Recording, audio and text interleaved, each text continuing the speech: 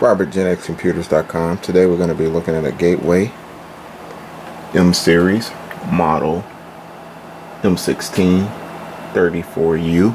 And the problem with this particular laptop, I'm going to show you here. I'm going to press the power button, and as you can see, it powers on just fine with the light, but just a blank screen, nothing else here, just blank screen. I've tried everything in a book, from pulling a battery and just leaving the power cord on and holding the power button down for a few seconds, and replacing memory and everything you could think of to try to troubleshoot to figure out what's wrong with this particular laptop. And I've even tried pulling the memory sticks and seeing if memory is bad, and it doesn't even make a sound. And you would think it would be a bad motherboard, but and there's a lot of people saying bad video, bad board, from what I've read online. But I'm gonna try CPU, and because I think it might be a bad CPU. It could be a motherboard, but this particular laptop was 6 months old when it did it, so I just think it might be a bad processor. So I have a spare one laying around here, and this particular processor is Athlon X2. So I'm gonna go ahead and I'm gonna replace it.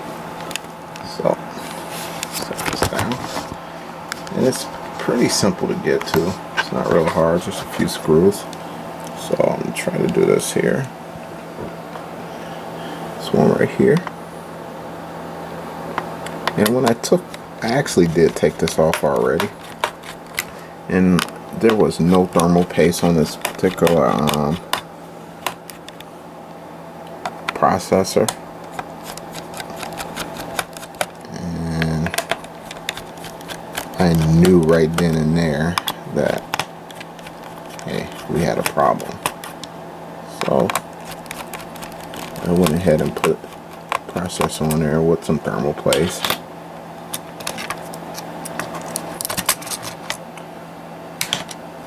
So we can go ahead and take the battery out. You don't want to start it up accidentally. So I'm going to go ahead and take the CPU. So it's pretty simple, just there, turn it.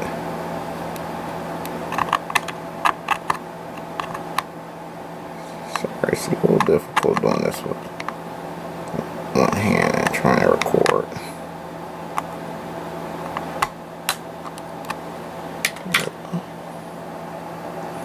Then just lift right up and put the other one on, and just align the notch right here.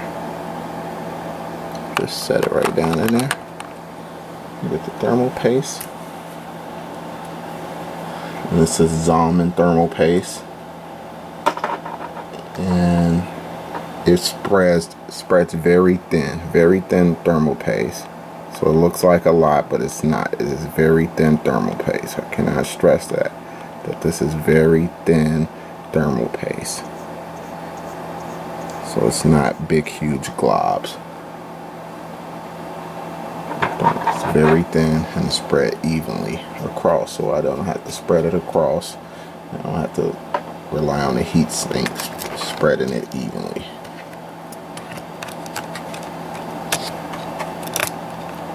So now I'm going to go ahead and put it back on and screw it back together.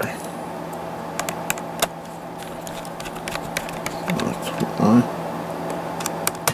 And it's actually marked 1, 2, 3, 4 where they want you to screw it back.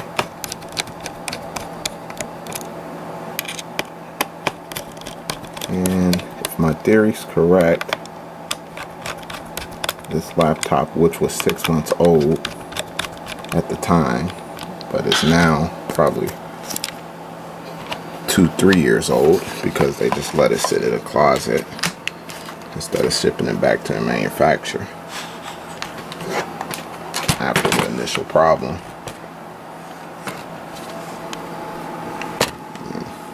Instead of getting it to me right away, they had problems in getting it to me. but now they finally did a few years later, and let's see if I'm correct. Okay, so I got the new processor on. I have the thermal paste on also, so I'm going to go ahead and turn and lock it down.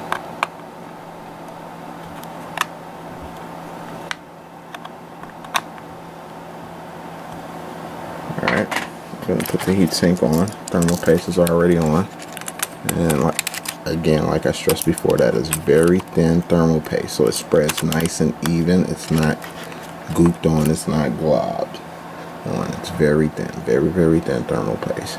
Does your job for you. So I'm going to go ahead and start with number 1, and I'm going to go across corner with number 2, then I'll go directly across with number 3,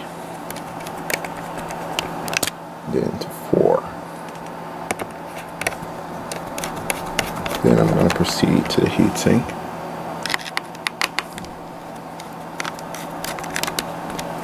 And then right over here to the heatsink and screw that in. Now, if my theory is correct, it was a bad processor. Here's the old one, which actually had no thermal paste on, but I wanted to make sure that the processor was bad, so I did apply some thermal paste to it and tried it out, and it still didn't power on, but I'm thinking it just went completely bad. So here's the similar processor, probably just a little slower, and I'm going to attempt to power it on.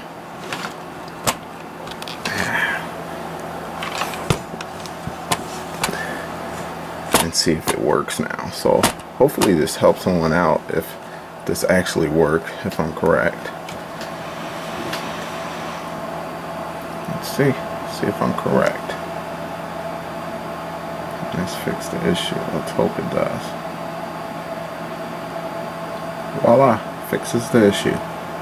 So there you have it. If you have a Gateway M series, M1634U series in particular, this helped me out. And I mean, the motherboard made absolutely no beep sounds, no sound whatsoever. And as you can see, it had Vista on it, so that tells you how long it's set in a closet before they actually got it to me. But it was brand new, not even 6 months old when it died, and it was the actual processor. You would have thought it was the way it was acting, that it was actually a bad board or something, but it was actually the processor. So, you know, goes to show it's not always what you might think. It might be, and goes to show that processors do go bad. So hopefully this helps you out, and please subscribe if you like the video. Please hit like or dislike, and consider subscribing. There will be more to come. It's Robert, Gen X Computers. Thanks for watching.